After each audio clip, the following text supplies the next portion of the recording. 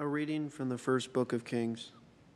Solomon stood before the altar of the Lord in the presence of the whole community of Israel, and stretching forth his hands toward heaven, he said, Lord, God of Israel, there is no God like you in heaven above or on earth below. You keep your covenant of mercy with your servants, who are faithful to you with their whole heart. Can it indeed be that God dwells on earth? If the heavens and the highest heavens cannot contain you, how much less this temple which I have built? Look kindly on the prayer and petition of your servant, O Lord my God, and listen to the cry of supplication which I, your servant, utter before you this day.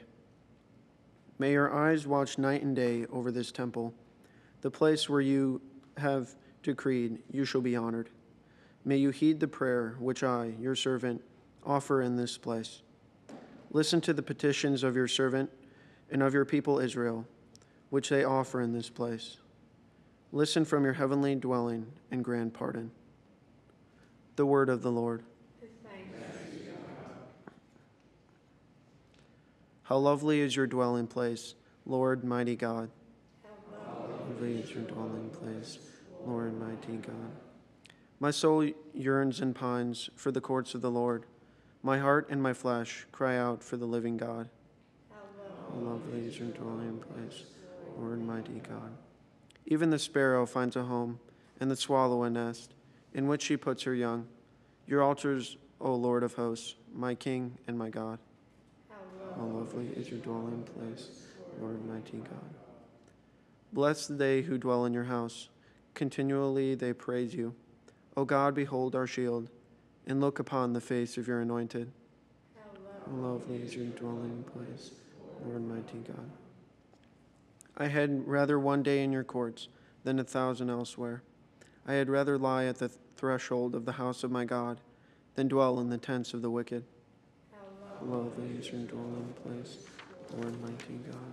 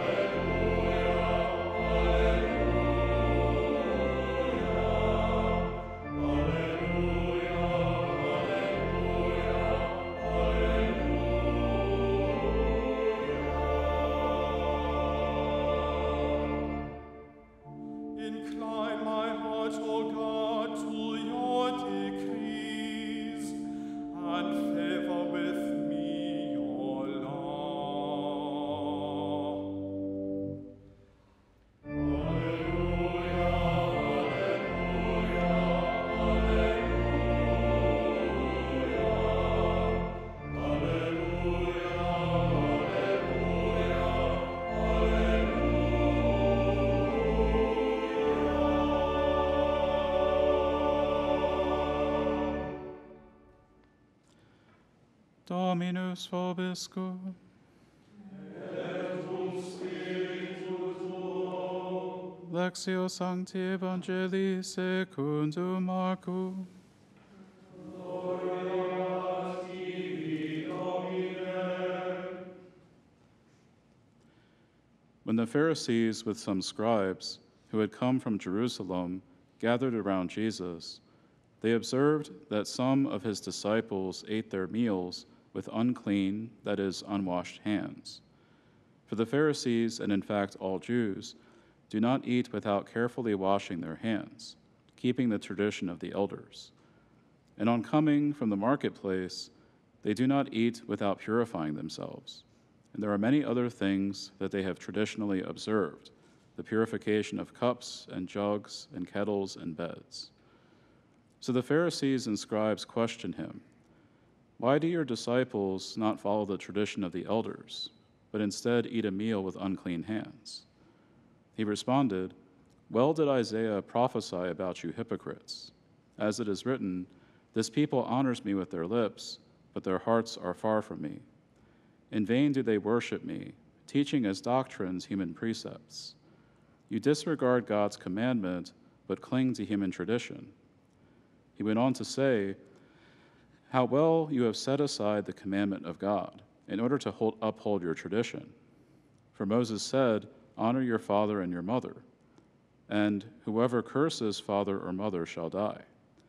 Yet you say, 'If anyone says to father or mother, any support you might have had from me is korban,' meaning dedicated to God, you allow him to do nothing more for his father or mother. You nullify the word of God in favor of your tradition that you have handed on, and you do many such things." Verbum Domini.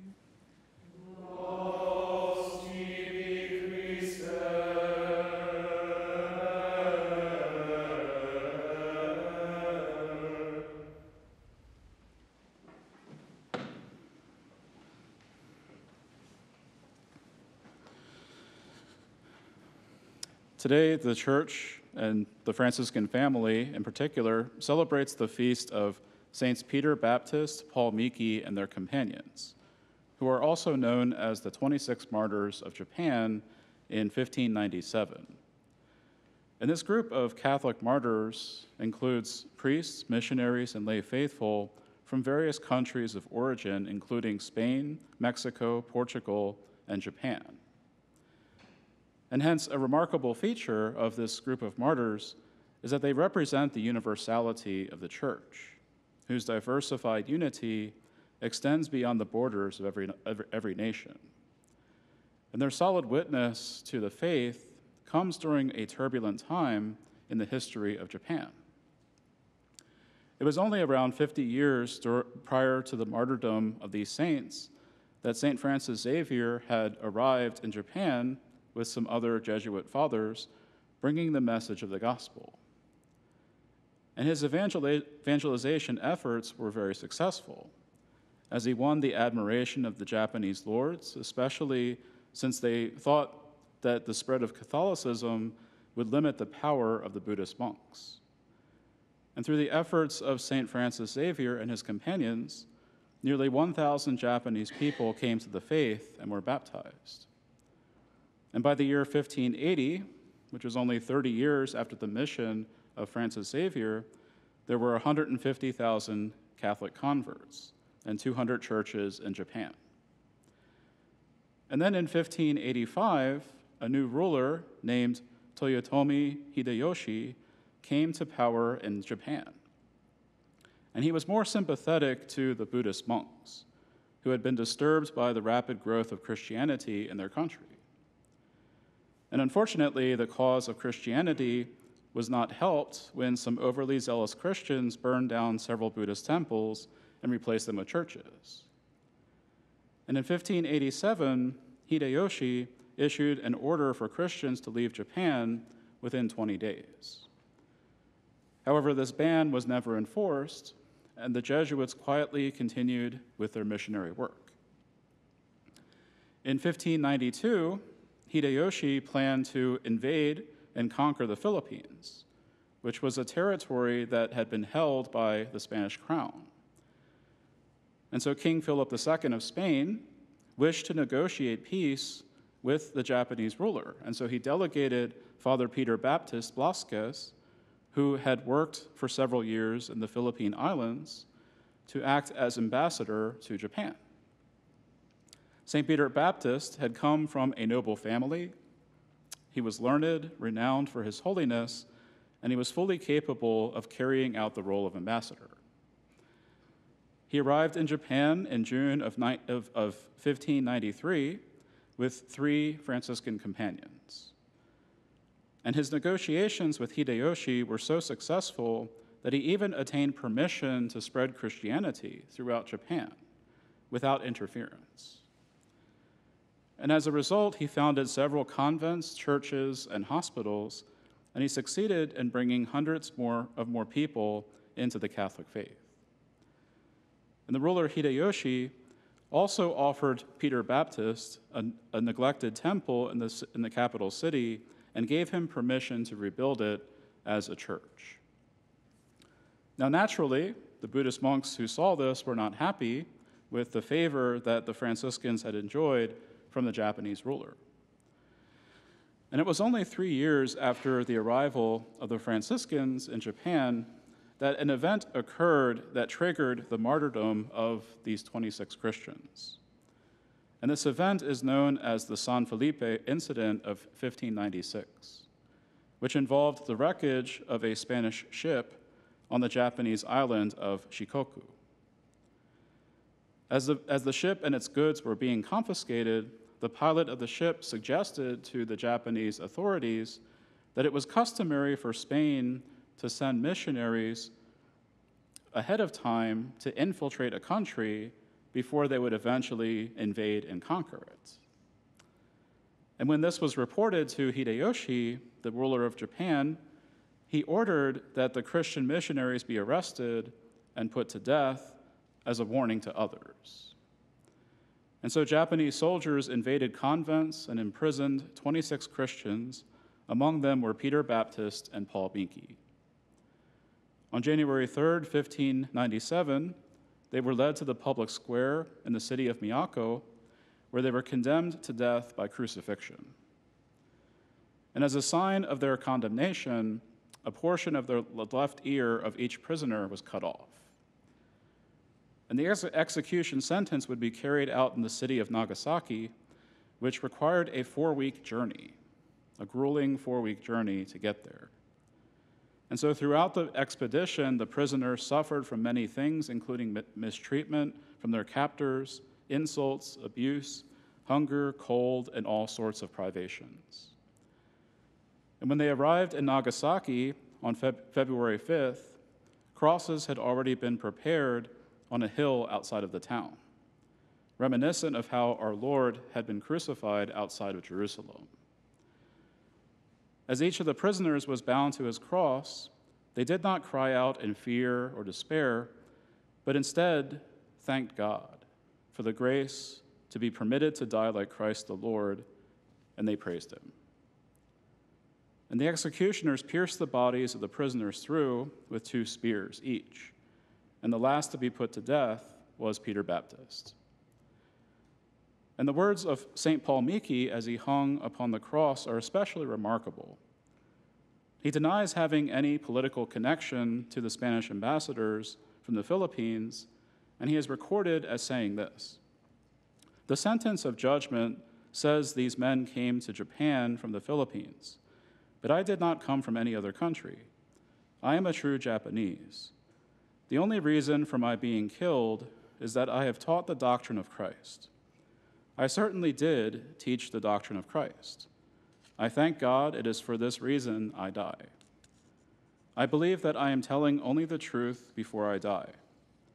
I know you believe me, and I want to say to you all once again, ask Christ to help you to become happy.